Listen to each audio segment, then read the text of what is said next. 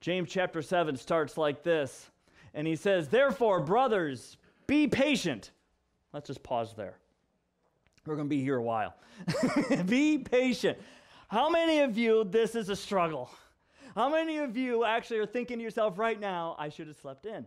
Or do we really have to start here today? Can't we work up to that word? Why does it have to be patience up front? Let's just build into it. Let's talk about, I don't know, endurance or stress or whatever, and then hit patience. Why do we have to start with patience?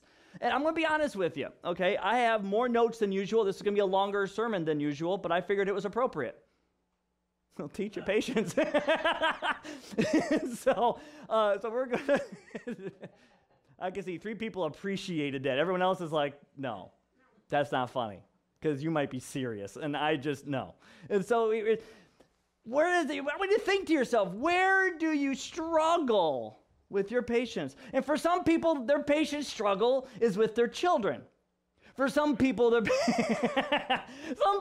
patience struggle. I have that with my child sometimes. My daughter woke me up at 2 o'clock this morning. Okay, just this morning, last night, this morning, it woke me up. Woke my wife and I up. She comes into the room. It freaked us out, okay, because all of a sudden I open my eyes and you have that feeling that someone's in the room staring at you, and it's not just some horror movie. There's all of a sudden these little eyes, just the light is slightly from the moon through the window glaring, and you just see this like raccoon scare, just, it's like, what? And she goes, I have to use the bathroom. You know how to use it. Go. My zipper's stuck. And it's like patience. I'm preaching on patience. And so sometimes it's our children. Sometimes it's coworkers. Sometimes it's customers. Sometimes it's our loved ones, the people we, like not just children, but our spouses or our parents or our sisters and brothers, our siblings, okay? They just push our patience. For some people, it's their boss, right? They just come in and you're just like, man, I have the struggle with being patient. Their tone, their demands, their expectations, just patience, okay? And for some people, it's a restaurant drive-through. It's a waiter or waitress. For others, it's technology. I've seen this one a lot. People are impatient with technology. I see people going, I'm trying to go online. I'm trying to, my phone won't, it's so, I need to switch providers. I need a new phone. And it's like, your signal's going to space and back. Give it a moment, But people are like, they're impatient, right? And so there's technology frustrations with that. And we're just, it's almost like we're a society who's impatient. It's just almost as if it's like we want our speed limits increased. Do you ever see the highways lowered in speed limit? That doesn't happen very often. It's not often you see a 70-mile-an-hour road and then the state goes, let's go ahead and lower it to 55. No. What do? We had a highway, 131. It was 55 for a while. Then they moved it to 65. Now it's 70. And there's still rumblings. 75, okay. And part of me is like, well, it hurt the gas mileage, but I get to go faster. Yeah, let's do it. And because you're like, you're crazy. But it's patience. I like to go fast. Okay. And I want it to be legal, but we're impatient. I don't know how many of you have seen a trailer of a movie on TV and you say the phrase, I can't wait to see that movie. That's where I'm at with several films. I'm just like, Avengers 2, man. Star Wars 7, all next year. Next year can't come fast enough. Okay, I'm just geeked. I want to see it all. And I'm just like, I just can't wait. And we get this impatient drive. Okay, I'm waiting for information from my seminary regarding my graduation, and I'm impatient. Ask my wife. I want to send an email. I just want to find out the dates. I just want to know when. I just want to know. She's like, just be patient. I'm like, I am being patient. She goes, no, you're not. You're pacing a hole in the floor. I'm like, but I'm not ending an email. I'm not sending it, but I want to. And it's that battle between that drive, that ambition, that anticipation, and yet we are out of control and we can't do anything about it and we have to wait for it and we get so... So this is what we're going to be talking about today. patience.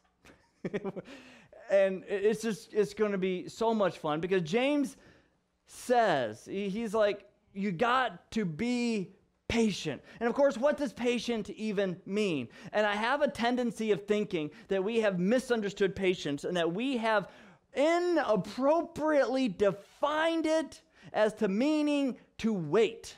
And that is not what patience means. That is the furthest from the definition. Okay, that we tend to think it means to passively wait, that we just sit and we wait, and that is not patience. That is actually idleness. And the Bible is anti-idleness, but it's pro-patient. So what does patience even mean? So I thought I'd let you know what the Greek word actually means. So this is what it looks like. There's what patience is. Isn't that great? Isn't that pretty? The word is pronounced makrothumos. Okay, that's what it's pronounced, makrothumos. Basically, it means that you have a long thermometer. Okay, that's technically what the word means, is it means long thermometer. Macro actually means big, right, or long, as opposed to many. So macro, and then thumos, we get the word thermometer from it. So it means to have a big temperature, which doesn't make sense. So we say long thermometer. A technical definition of it, it literally means to have a spirit that is not easily offended and you can put up with others. Okay, that's the primary definition of patience. Makrothumos, having a spirit that is not easily offended and you're able to put up with others. Okay, so if you wanted to keep with the P funness of this, you have patience, which does not mean passively waiting, but it does mean putting up with others. Isn't that fun? We're going to have a lot more, trust me, a lot more P's. Okay, so it's about putting up with others. But then the question may come, but for how long? How long must I put up with others? How long must I have this patience? And James knew you were going to ask that question, so he answers it for you. Second part of verse 7. He says, therefore, brothers, be patient until... Okay. The Lord's coming. Okay, that's how long. Okay, so be patient until the second coming of the Lord. That's how long. For him and his readers originally, he's writing around mid to late 50s AD. That meant almost so far 2,000 years. And it could be yet another almost 2,000 years. But you be patient and you put up with others until Jesus returns, which makes sense. Because when Jesus returns, that's when justice reigns. That's when the new heavens and new earth end up getting made. That's where we get our sin nature removed and we get the resurrected bodies. And we won't have to put up with others because they won't be so sinfully annoying. So that makes sense. That basically what James says is you be patient. How long? Until you die.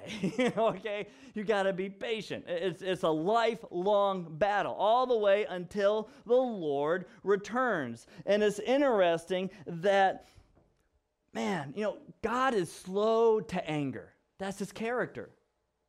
Okay? And it's the same word, makrothumos. God is patient. God is slow to anger. He has great long suffering. And that's how we're supposed to be toward others. That's how God is toward us. That's how we're supposed to be toward others, is putting up with others, having this ability to endure with long suffering, being slow to anger. Another way of looking at it would be not just long thermometer, but maybe a long fuse. That you might be a stick of dynamite, but your fuse is extra long. And your fuse is like a firework fuse, which just takes forever to get there anyway. Okay, I'll never forget when we had one of our 4th of July parties, and my brother-in-law and I, we were lighting fuses, and we had this time. We're going to light this fuse, and it's going to go from here across the parking lot and light the firework. And we're like, 20 minutes. Still working its way there. We're like, this is the worst show ever. Because fuses sometimes are very slow to burn anyway. And so this idea of patience is that not only do you have a slow burning fuse, but it's also extra long. So that's this idea of patience that we have until Jesus returns, or until what is also known as the the parousia. Another P word. Okay, parousia. It literally means the judgment of Christ, the second return of Christ, the full outpouring of his justice, the full outpouring of his judgment. So be patient, be long-suffering. In other words, don't offer judgment upon people, because one day Jesus will come with his judgment, and judgment is his. So be patient until his judgment comes. So when we see this, how long until the coming of the Lord, it's literally, don't judge, wait until Jesus comes and he will judge. Okay, so it has this parousia attitude to it. So we have patience. It is not passively waiting. It is putting up with others, and it is preparing for the parousia. Okay, I told you we're getting more P's, and we got more to go. We're just at the beginning. Okay, and so it's this idea of that. And so what James does is he gives us an example of waiting for the parousia. He gives us an example through the eyes of a farmer. Through the last part of verse 7 and into verse 8. He gives us an example of a farmer. So James writes this, and he says, see how the farmer waits for the, I know, you're going to say, it says waiting right there. But not so fast. What is this farmer waiting for? Waits for the precious fruit of the earth and is patient with it until it receives the early and late rains. That's interesting. The fall and spring rains. This is interesting. The spring and fall rains. So the early and late rains. You also must be patient. Okay, you also must be patient. Strengthen your hearts, because the Lord's coming is near. Okay, so strengthen your hearts because the Lord's coming is near. So he says, be patient until the Lord comes. Be patient, the Lord's coming is near, and the farmer is the illustration of that event. So this farmer example here is not that we just sit and wait and see if a crop blooms up out of the ground. The idea is eventually the rains will come. Eventually, Jesus will pour out his justice, and the fruit of that will arise. Jesus will set the record straight. The judgment will indeed come. And what can happen is people can get weak-hearted in that wait because they're suffering, because they're dealing with pains, because they're dealing with injustices, because they're dealing with illness, and they're dealing with death. And they're wishing that God would intervene. And James is saying that ultimately God will not intervene until the Lord comes. There might be temporary interventions here and there. God might pour out grace a little bit here and there. And that you might find some people who are sick that might get well. And you will find some people who are dealing with sufferings. And sometimes it just miraculously goes away. But most of the time, it's not going to. Most of the times, you are out of control of some of that. And you're just going to have to deal with it until the Lord comes. And these people they're suffering, and they can become weak-hearted. That's why James says, to what your hearts? Strengthen. Okay, you have to strengthen we're going to see how we can strengthen our hearts toward the end of today. Okay, we're going to see some principles on that, but we got to get this foundation laid first. So we can become a weak-hearted individual. Here's what I've noticed, that what can happen is this, that as our stresses hit, as our sufferings grow, as our burdens are laid upon us, our patience begins to get weaker, and our heart becomes weaker, and we become in a state of despair.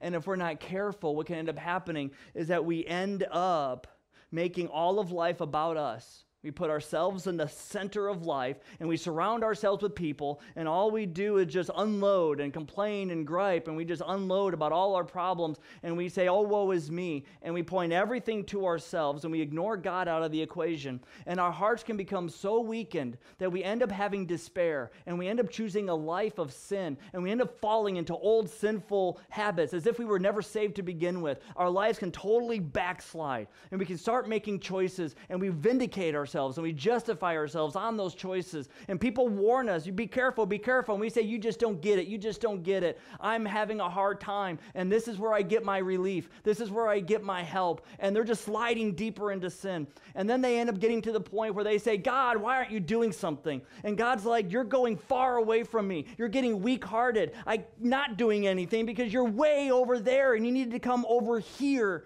And God's like, I'm ready for you. You just got to turn your life around and make better choices. And they're like, but I'm here and I just want you to intervene. God, you know what? I'm so despaired. I'm done with this. I'm so tired of life. I want you to come and just come back now.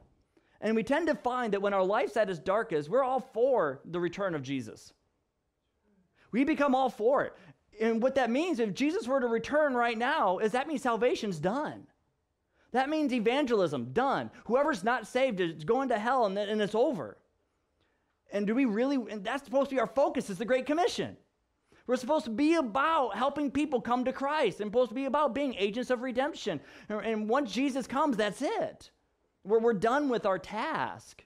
And to be able to say, my pain is so great, I don't want anybody else getting saved. Jesus, come now. You see the selfishness of that. But people get there, and they get weak-hearted. And they get unfocused, and they get disoriented.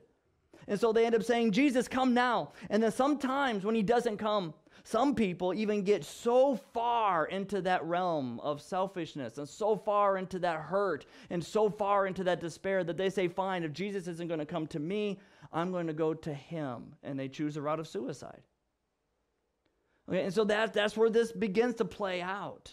And so what James is saying, he's like, strengthen your hearts. Jesus will be intervening at some point. He is going to be returning. It is near. The problem is that our timetable is not equal to God's timetable because we're impatient and he's not. And we say, wow, 2,000 years, that's not near at all. And God's like, that's 2,000 years of people getting saved. And if there's only 2,000 years left, or only 30 years left, or 400 years left, that means that salvation stops there. That means that you're talking who knows how many people after that are going to be permanently forever lost. Okay, so he's like, this is serious. It is near. It's nearer than what we would really want to understand and appreciate because we're impatient. And so what James does then, he says that because God's judgment is coming, it is going to happen. Jesus is going to return. He says, strengthen your hearts. And then he says, here's how this is going to play out. Here are some instructions on how patience looks. Okay, so he gave the illustration of the farmer, not about passively waiting. Keep in mind, no farmer is passively idle. Even when they're waiting for the rain to come and to bring in the harvest, they're still anticipating the harvest, and they're anticipating it with such activity that they prepare for it by building up storage rooms and getting the storage houses together, and they're constantly working and they're tending and they're making sure the fields are ready and they're making sure that the seeds are sown. They're making sure that the plowing is done. They're making sure that everything is equipped for when that rain comes. They're busy. Farmers are some of the busiest people on the planet. Okay, so don't ever look at this saying the farmer waits and think that means patience means we just sit down and wait. It's farthest from it. Patience is not passive, it is active. Patience is not just sitting down idle, it is pursuing. Okay, so patience has this anticipation, this longing about it. So James says, let's play this out. He says, let's play this out. You got the example of the farmer. Let's see how this looks in everyday life. And he gives a couple of examples, and they're the weirdest examples you could ever imagine. He gives the example here in verse 9. He says, brothers, do not complain about one another, so that you will not be judged. Look, the judge stands at the door. This is serious. Because check this out. Do not complain. Do not grumble, depending on your translation, about one another, so that you will not be, and the judge is right there. Okay, so this is really, really serious. And I know this is a weird example because if you're like me and you see this idea of don't grumble, don't complain, to me that seems like a minor offense, mainly because I run across complaining and sometimes even personally complain quite often. Okay, and my wife is like, are you complaining? And I go, no, I'm just stating facts. But yeah, it's it's complaining. Okay, and James is like, do not complain about one another, or you will fall under judgment. In other words, complaining, grumbling, is equal to unbelief. And I know that seems, isn't that rough? But that's what it is. The person who complains is giving the attitude and behavior of somebody who has no belief in Christ. They are acting like an unbeliever when they complain. And it's like, really? Really? Why? What does patience even mean? Remember the definition? It means to put up with. And if you're complaining, what are you not doing? You're not putting up with others. Okay, that's what complaining is doing. Complaining is a form of judgment. I am judging this individual as being stupid, as being ignorant, as being wicked, as being whatever. And rather than talking to them one-on-one, like Jesus taught in Matthew to do, if anyone sins against you, if you have any problems with anyone, or they transgress, you're supposed to meet to them one-on-one. And if there is no restoration, if the conflict cannot be resolved, then you go and you bring a couple of other people in to help restore them to repentance. Okay, even Paul in Galatians chapter 6 says, if anyone's caught in any type of sin or trespass, gently restore such a one, O you who are spiritual. Okay, so there's all this direction of you go to that person, you don't talk about that person to everyone else in the form of a judgment. Complaining, grudging. Okay, grumbling. Not grudging. Holding grudges is part of that issue. This is not a new teaching, by the way. Leviticus chapter 19, verse 18 says, do not hold grudges against anyone. Do not hold grudges against anyone. Same type of teaching. Do not grumble. Do not complain. Okay, and when someone says, hey, friends, I got to complain, I got all these problems, I'm just going to gripe out, and this person did this, and this person did that, what they're doing is they're paying judge, and all the friends they're complaining to has just become the jury, and they're hoping that they say guilty just like they want as a ruling. And who does judgment belong to? Christ. And his coming is near. If there really was an injustice and you go to that person and they're unwilling to repent, and you get a couple of witnesses and you go back to that person and they're unwilling to repent, and you do everything you can biblically to handle the issue, ultimately the judgment falls upon Christ. And until then, let him deal with that. You continue pursuing life. You continue working. You continue doing what you're supposed to be doing, being faithful to Christ. And let the judgment of that wrongdoing be something that Jesus will take care of. And by the way, Jesus' judgment is far more creative than anything you would ever come up with. Just pointing that out. Okay, so it's, so grudging, complaining. This is where James starts. He says, don't grumble. Don't hold grudges. Don't complain. Don't get all around grumpy. Okay, don't go there. And so he says, as an example, he says, you know what, here's an example. Look at the prophets and look to Job. I'm serious. He actually calls Job out on the floor on this, which is weird. Check this out. He says, brothers, take the prophets who spoke in the Lord's name as an example of suffering and patience. Take the prophets as an example of suffering and patience. See, we count as blessed those who have endured. You have heard of Job's endurance or Job's patience, depending on your translation, and have seen the outcome from the Lord. The Lord is very compassionate and merciful. I find this hyper odd. I'm just being honest with you. I find this hyper odd because, number one, he doesn't mention any of the prophets, which means he takes them as a whole, and who he does mention is Job. And if you've ever read that book, that is a book mostly filled with Job complaining about the injustices that he's suffering. So here is James saying, hey, don't complain. Be like Job, who spent the whole book complaining. It just seems weird, doesn't it? So I'm reading this, I'm running across this, I'm scratching my head going, James, what a weird example. Job, really? And I just wanted to go, that's a bad example. But before I said that, I had to remind myself, James is writing scripture. The Holy Spirit is enclothing James. And James is writing through the inspiration of the Spirit so that everything he writes is the inspired and complete Word of God. So that means this is the example God wanted to have used. So there's something happening here that we are sometimes possibly missing when it comes to the prophets and it comes to Job. Here's what the prophets were like. The prophets went around and they preached the message of God. Okay, they went and they proclaimed and they preached. They were the mouthpiece of God. And they were that intercessor between God and the people to God. Okay, that's how the prophet often functioned. And the prophets were hated. And the prophets were beaten, were abused, were killed. In fact, the book of Hebrews gives a long description of what happened with the prophets as a whole, that they were stoned, they were sawed in half, they were beheaded, they were killed, and all these descriptions. And then it said that these prophets were people of whom the world was not worthy. No lie. Okay, and so the prophets were hated. People did not like them because the prophets usually showed up when people were living in sin. And the prophets would say, hey, by the way, that is displeasing to God. Do this instead. And then the people say, no, I like what I'm doing. Don't you tell me this is sin. I don't like you. And there even one king ended up saying, I have this prophet, but he's in my dungeon. Why is he in the dungeon? Because he says things about me that I don't like. Duh. That's what prophets do. Okay, they were proclaiming the word of God. If everything was going great, God wouldn't need to send a prophet because you're doing things great. So the prophet's there to say, red flag, the road you're on is destruction. And so people didn't like the prophets, yet the prophets spoke. Yet the prophets spoke all the way to their death. They persevered.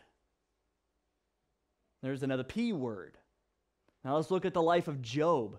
Here's a guy that ended up having great wealth and a great family, and he was so godly that he would actually pray that God would forgive his sons just in case they might have sinned last night at a party.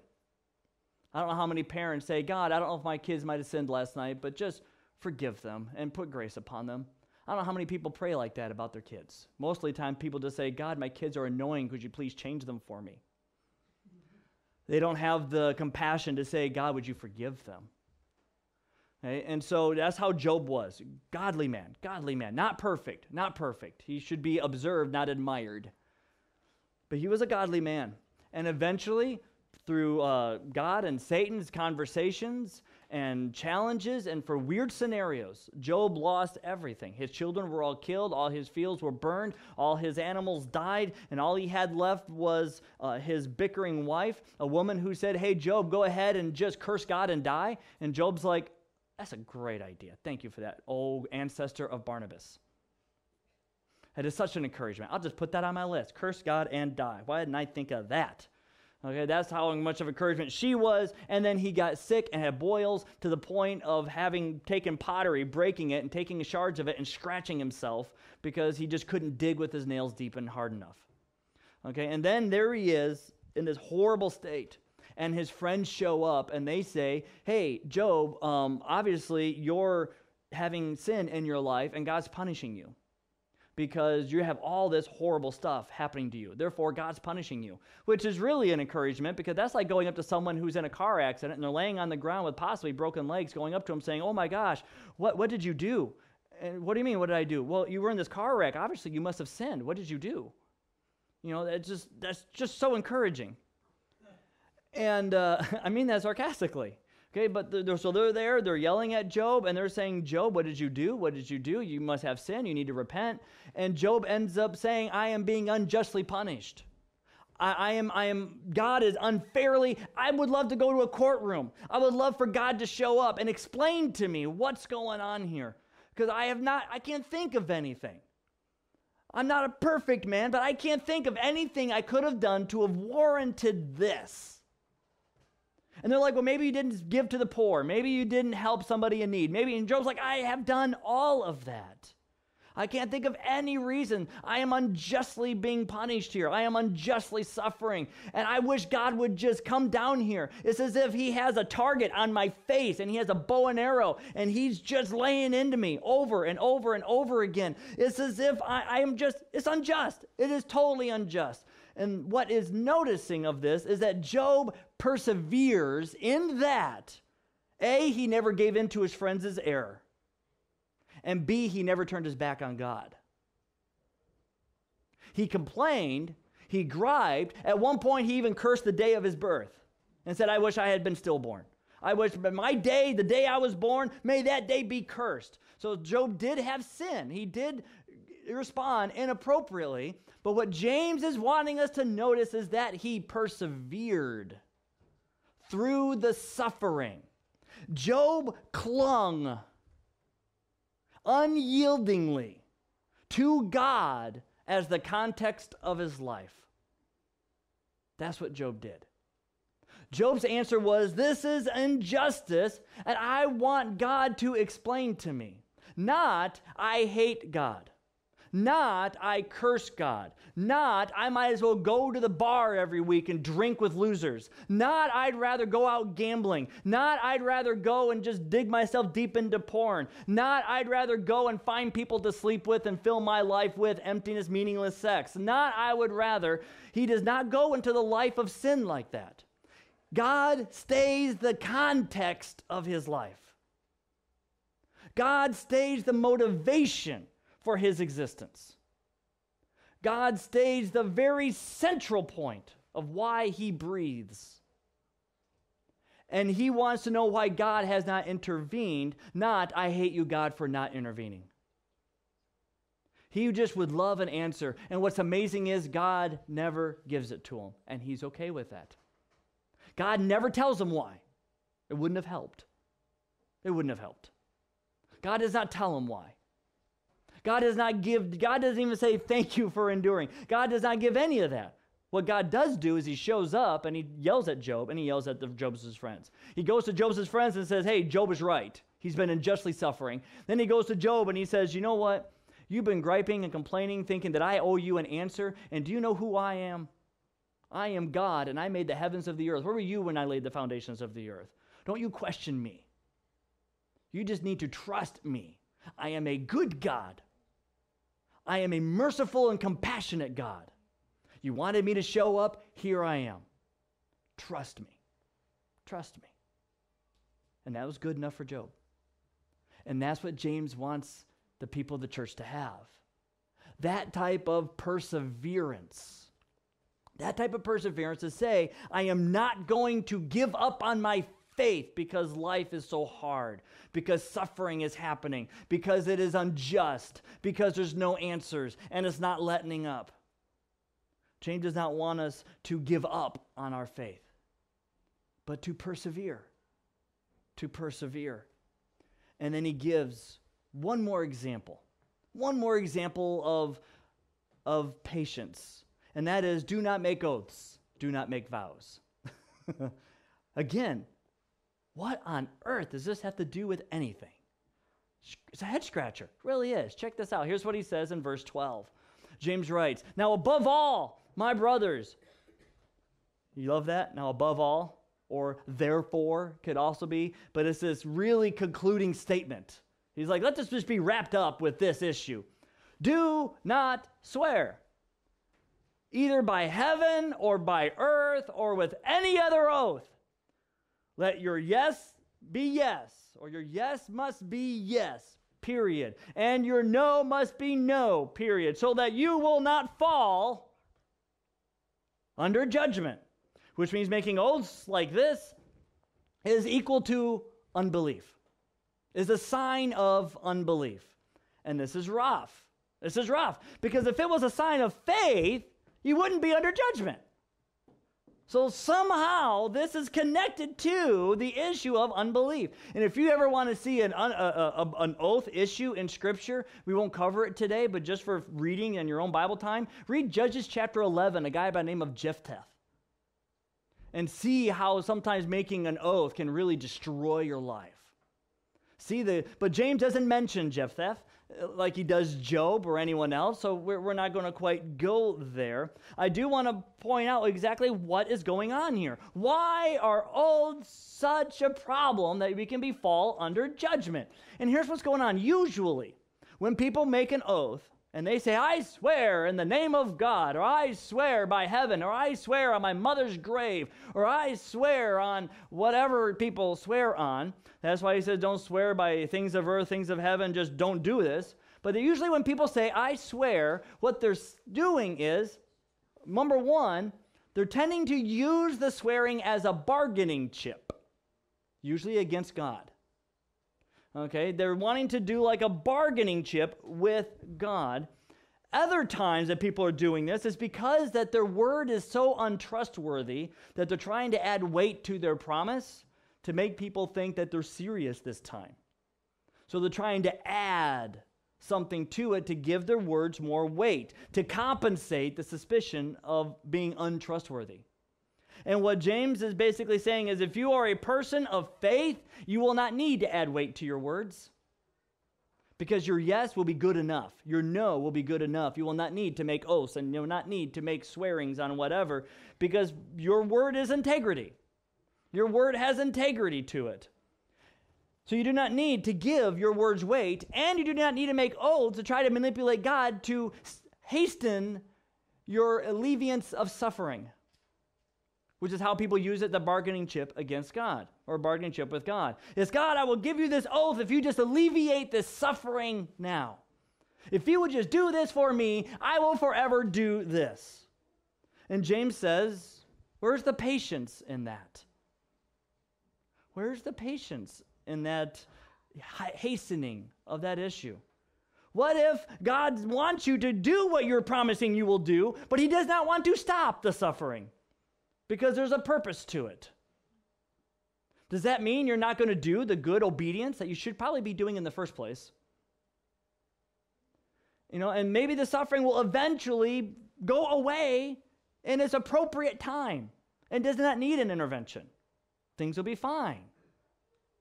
And so James is saying, you know, you need to be patiently, prayerfully seeking the Lord. Don't need to bargain. You don't need to alleviate anything. And keep your promises because God always keeps his. And we need to be an example of God in that way. So this is James' discussion on patience. He says, basically, patience is not passively waiting. It is putting up with others as we are pursuing or are preparing for the parousia, the coming of the Lord, and therefore must persevere in our faith and in our waiting and in our patience. But how do we strengthen our hearts to be able to do that? How do we go about actually growing our patience? Of which I would like, based on the text here and based on several readings, I would love to offer you a couple of insights. Just 3 short ones here for you. And then we'll be done, so be patient. The first one, and I like this, is called get a relief valve. Get a relief valve. I think they're also called a TP. I don't remember the name of it now, but a relief valve nonetheless. Somewhere in your house, somewhere in your dorm, somewhere in your apartment, there is one of these puppies. It's a water heater. And on this water heater, what it does is it builds up with pressure and it cooks the water so that it becomes warm. And we can have nice warm water to wash our hands and scalding hot water to shower with. At least that's how I like mine. Okay, and so it's this water heater. No, it's not a hot water heater. You don't need to heat hot water. It's a water heater, okay? Let's get our terms right here. So it's our water heater. And on the water heater is this nice little dilly-dally called a relief valve. There it is, thank you. So TPR valve, that's what it is, temperature pressure relief valve. Okay, so TPR valve. I knew I was getting closer with the TP. I just got, my mind went to toilet paper and I was done. I went TP, I haven't TP'd in a long time. And oh yeah, water heater. So I was done. So yeah, the TPR valve, but yeah, the relief valve. And what this does is you want to make sure this is working, by the way, because this allows pressure to release if there's a problem. Okay, and now they got multiple ways. There's other things that help if this isn't working, that your water heater is still safe. But nonetheless, if this is all you had was this valve, and if this valve was not working, your water heater no longer becomes a water heater. It becomes a former water heater, and is now something for EOD to take care of. Explosives, it becomes a bomb type of a deal. You want this to be working, because if the pressure gets inappropriate, it lets the pressure out so that it doesn't go. Okay, and what we need in life are relief valves. We need something to be able to help take some of the pressure off. And it depends on what your job is, what your life is like, what this would actually play out to be like. For people like me, I have a very mental job, being a pastor, and I'm a professor at 2 different schools, so I have a very mental job. And even at the bus station is kind of nice sometimes because it's a little physical, but it's still a lot of mental going on there. Okay, so I have a very mental job. That means that for my relief valve, it's going to have to be something physical that'll usually involve my hands or something. And so, for example, I found a great relief valve last winter because we had a horrible winter last winter. Lot of ice. And we had at the foot of our driveway this big old, couple foot thick thing of ice. So I went out there with a big old long-handled axe, and I found great relief in life swinging that axe onto that ice. I mean, that was a great relief valve. I have no idea why. But it was just going, I mean, it was great relief from my pressures in life. Again, I have no idea why. But whatever it is in your life, other relief valves that I have is playing catch. I love putting on a baseball glove, grabbing a baseball, and throwing the ball around. And I'm glad that my wife is a tomboy, that she knows how to throw a ball. She doesn't do this. Okay? She knows how to actually put some pepper on it to where I have to actually, get it. And you can hear it go, I'm like, yeah, baby, give daddy some pepper, and we just have a good time. And I love throwing the ball around. I love wrestling with my kids. Sometimes if I'm really, really just stressing, and I know that my patience is starting to wear thin, and I just need a little bit of a relief, I know I can go to my kids, and I can just go up to George and go, nah, and he'll go, and he'll fall to the ground. Funniest thing. Okay, for some reason, me going, makes him just collapse, and he laughs all the way down, and it's a lot of fun. I know that I could go up to Ziva and go, and she'll go, and take off running, and if I don't run fast enough, she'll stop and go, Daddy, I'm over here.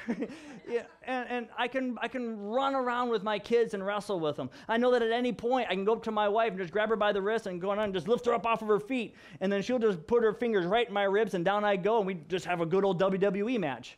And so there are things you can do that are a relief, okay, that just helps you make it through.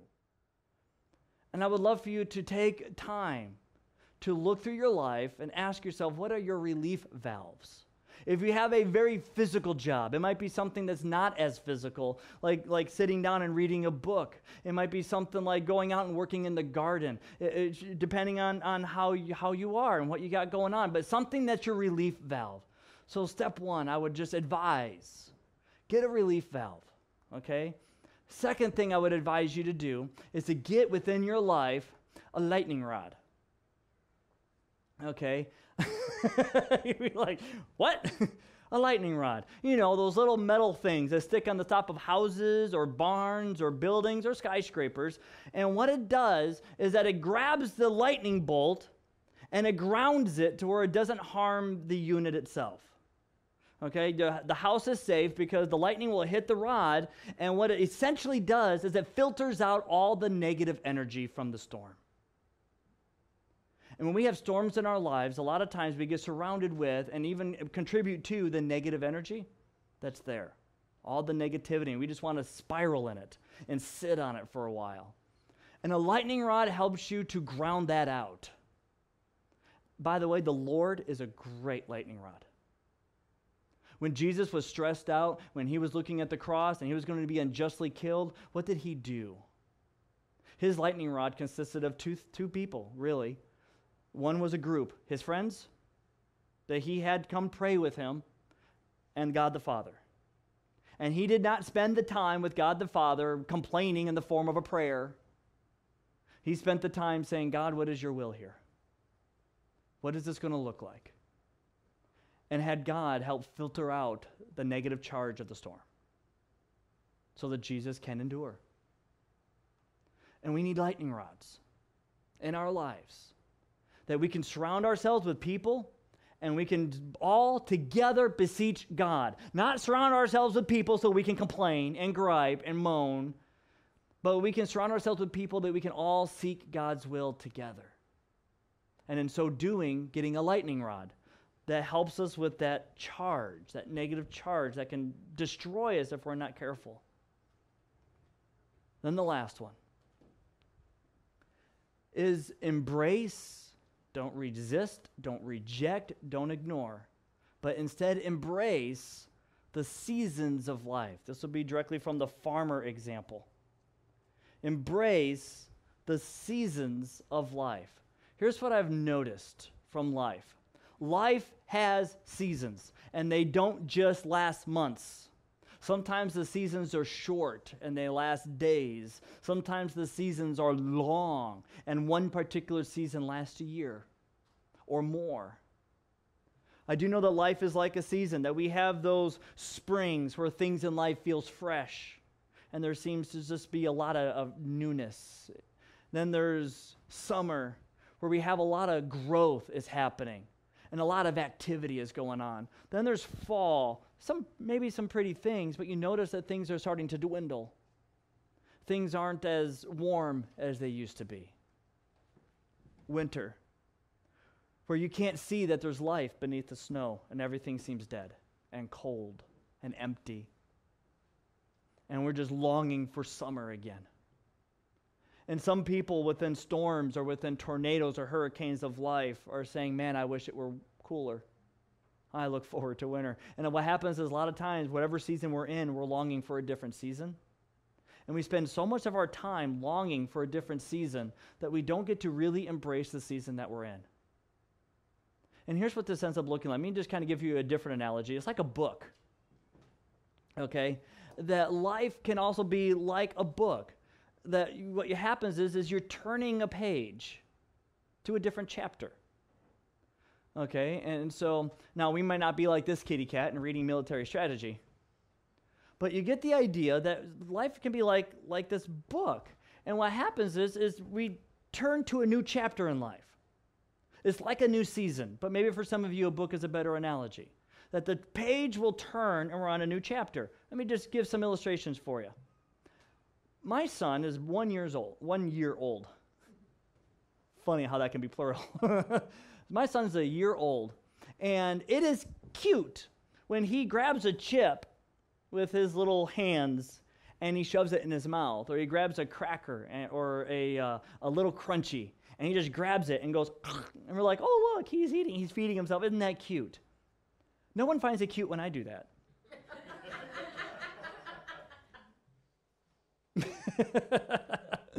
Okay, no one finds it cute. No one goes, oh, look, John's eating a cracker.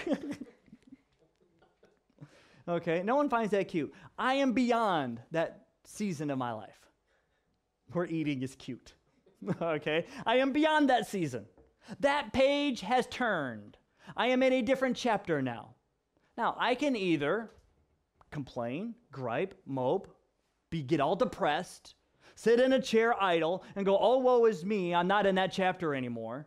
Or I can embrace that it's not cute when I eat, but I can enjoy that George is in that chapter. And I can appreciate him being there. Okay, that's what I mean by embracing the season. We're suffering now, but there are ways to embrace the present in such a way that we can appreciate our life and what's going on around us and what God is doing within it. One philosopher named Blaise Pascal made this statement. He said, many of us live in the past, reflecting on the season that we have already been through, either regretting the things that we have done or should have done, reminiscing about the things we shouldn't have done, or we live in the future, planning, anticipating, expecting that someday things will be good and I will be happy and I will have a good time. But if we live in the past or we live in the future, we never live because we miss the present. We never live because we miss the present. And there was a movie called Shadowlands with Anthony Hopkins. And Anthony Hopkins plays C.S. Lewis in that movie. And the movie goes through the death of his wife. And when his wife, they know that she's going to die. She has like maybe a month left to live at best. They know that it's coming near to the end. And he's like, let's just go out on a date while you still are able to walk. So they go out on a date and they walk around the park. And she says, when I die. And he says, no, let's not talk about that. Let's just for this moment pretend like you're not sick. Let's just enjoy this moment as it is. And she tells him, no, let's not make this a fake moment. Let's not spend our time trying to pretend like this isn't our reality. Otherwise, we're not going to really enjoy this moment. Let's talk about this. Let's get this out in the open and enjoy where we are at the same time. Another way of looking at this would be, the other day, I was with my daughter, and she loves it when I juggle. She just loves it. My son loves it too. He just smiles. But he was taking a nap. Rachel was gone. I think she was at a store or at a party with bridesmaids or something. I don't remember exactly what. But so I'm juggling, and Z was just watching, and she's just amazed. I got 3 things I'm juggling, and I love this season of her life where she's so easily impressed. I love this season, and so I'm juggling, and she's like, oh. And then and then eventually I threw them in such a way that 2 of the blocks collided and they shot off. And I went like that. And she laughed. Okay, and I'm talking a deep belly laugh. That, not that fake laugh or that throat laugh that some kids do from time to time. But I'm talking the deep, guttural, I'm almost delirious, I'm so tired type laugh. Okay, and so she's just laughing. And she gets up. She was sitting in Indian's house. She gets up, and she's laughing so hard she can barely stand up straight. And she picks up one block, picks up another block, comes up to me, and she gives them to me. And she sits down, crosses her legs, and goes, do it again, Daddy, do it again. So I start juggling. And she's like, no, Daddy, make them hit again, drop them again. Again, so easily impressed. I can fail, and she loves it. So I juggle, and I throw them in a way that they hit, and they go. And she laughs. And she loves it. She gets up, and she's half drunk still, and she's laughing. She picks them up, and she sits there, and she's holding them. And you can tell what a child is thinking. And she's getting ready to do the same thing, right? So she's getting ready to throw it. She wants to try to juggle. I'm just like, okay, yeah, go for it, baby. Just got to throw them in the air. So she goes like this. Whew. And she does not throw like a girl, She, boom, full shoulder went at my head. She was, Bible here, about like that. Wham! I hit the deck. I screamed. I went, ah! Boom! Oh, that was funny. Oh, she loved that. She wanted to repeat that game now. Let's see what else we can throw at Daddy's head that is funny. She goes over and picks up her chair. She goes, Daddy, let's use this. And she goes, I'm like, no. And no matter how loud I scream, it's just funnier. Now, someday, my daughter's going to be going to school. She wants to go to school already so bad she can taste it. She's going to be going to school very soon, next year. Someday, she's going to be eventually going to school so much, meeting friends, that I'm not going to see her as much. She's going to be involved in homework. She's going to be involved in school activities, going to class, coming home, having friends come over, going to friends' house. Someday, she's going to be growing up, going to high school, getting a license and driving. Someday, she's going to meet some guy and get married and move out. Someday, so much is going to happen that I'm going to be in a whole different place with her. And here's the thing. I can again sit in a chair and mope and get all depressed and say, someday my daughter's going to be going away. Someday she's going to grow up and be out of the house. Someday she's going to be, and I could get all idle and depressed and wonder what's the point and just get all mopey about it and grumble and complain, lose faith. Or I can embrace the season that we're in. Or I can say, I am going to be at this moment with her now and love every moment of it. And when she starts dating, I will love that moment. I will embrace it. That is what we should be doing. It's not saying, oh, I remember when, I wish you could just be, I remember, I wish it could always be. It's embracing that moment. Rather than wishing what could have been could be again, rather than being afraid of what might be, to embrace that moment. And if we can do that, I believe our hearts will grow stronger and our patience will grow with it. Because we will not spend so much time regretting what was and fearing of what is, that we will be able to patiently enjoy what is in this present. Anticipating, knowing that one day those rains will come. And we'll get those crops and we'll get those things. Until then, we're going to be here working on this moment, in this chapter. So as we look at patience, you can tell from all these examples, none of this is passive. None of this is about sitting down and waiting. It is about getting that relief valve. It is about getting that lightning rod. It is about being through the seasons of life and embracing that. It is about having patience that puts up with others, anticipates and prepares for the parousia, and perseveres in Christ through the seasons of life. That's patience. That is what James is calling out for the people of the church to be like. Let's have a word of prayer.